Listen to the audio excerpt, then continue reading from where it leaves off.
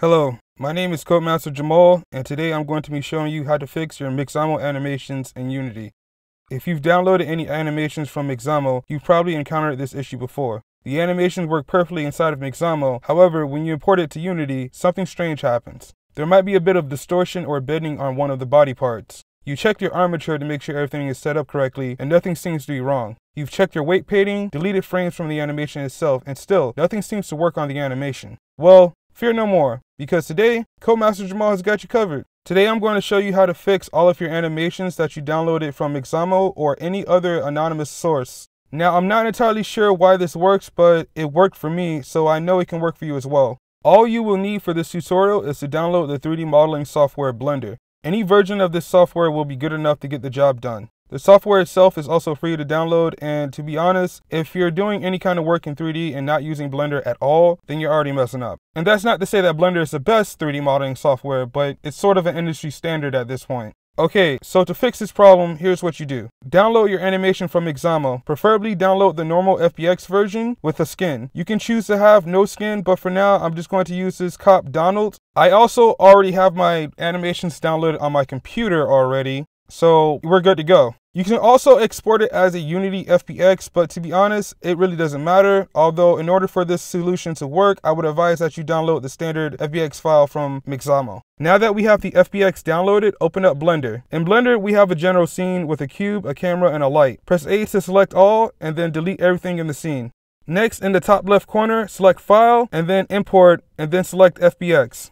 You will have to navigate to the part of your computer where you store your FBX file that you downloaded from Mixamo earlier. I happen to download mine on my desktop, so I'm just going to go straight to the desktop.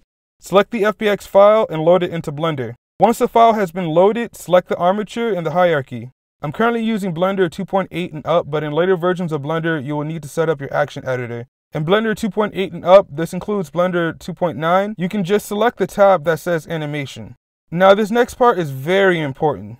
Go to the tab in the bottom left corner that says Dope Sheet. Select it and then select Action Editor. From here, you can rename your animation if you want. It's not necessary, but it helps you stay organized. Next, we need to make sure that the animation is starting and ending correctly. So make sure the animation is starting on 1 if it starts on 1. But if it starts on 0, make sure it starts on 0 or another number. Where it ends is also important, especially if this animation is meant to loop. Go to the end of the animation and select the frame. Make sure the end frame is on the same frame that the animation ends on. Once that is done, hit the play button in Blender to make sure the animation is playing properly. There shouldn't be any kind of bending inside of Blender. If there is, then chances are there's probably something wrong with the animation itself, in which case you should probably consult Adobe or somebody to help you out or assist with that. If the animation is playing properly in Blender, this is how you know that there's nothing wrong with the animation itself. Because if it can work in Blender, it'll definitely work in Unity. The problem with the animations is that Unity has one way of doing 3D, and so does everyone else. So most likely when the devs wrote the conversion tools for the animation, somebody must have made a slight mistake along the way, and this is why the bending in the animation occurs. Or I could be completely wrong, who knows. The way how Unity does animation is slightly different from how other engines perform animation. And don't forget that people also work under a lot of stress, and that we're all human, so we make mistakes. The point is that no one's to blame for the problem, and this method for Unity's FBX must either work only on high-end computers or certain cases. Either way, I found the solution to the problem, so let's export this FBX and move it into our Unity project. Stop the animation, and then in the left-hand corner, select File, then select Export, and then select FBX. You can name the file whatever you want in whatever directory you want. You can save everything. However, if you just want the animation, under Object Types, select Mesh and Armature only. There's also a few options for optimizing the FBX for Unity, however, for the sake of this tutorial, they are not necessary. Once you're done, you can click Export FBX, and after a while, you should have a new FBX file. Finally, let's open up Unity. Inside of Unity, move your FBX file into the project if it already hasn't been imported. I would also advise on saving the FBX file outside of Unity and then moving it into the project just to be on the bit of the safer side. Once there, select the FBX, and in the inspector panel, select Rig. Set the rig to humanoid, and then select Loop Time, and set the motion to Root Transform. Then hit Apply. And this should save all of the settings for the animation. Finally, go into the FBX by clicking this arrow to open it up, and then select the animation. Press Ctrl D to duplicate the animation, and this creates an animation in the project folder that we can actually use and apply to other 3D models that have a humanoid avatar. Assuming that everything is done properly for the rigging of your character, and in case you need some help with rigging your character, I actually have a video that I'm going to list in the top right corner. You can go ahead and check that out. Assuming that everything is done properly for the rigging of your character, you can then use the animation how you would normally. All I did was stick this animation inside of my animation controller and press play. And now your animation should play properly.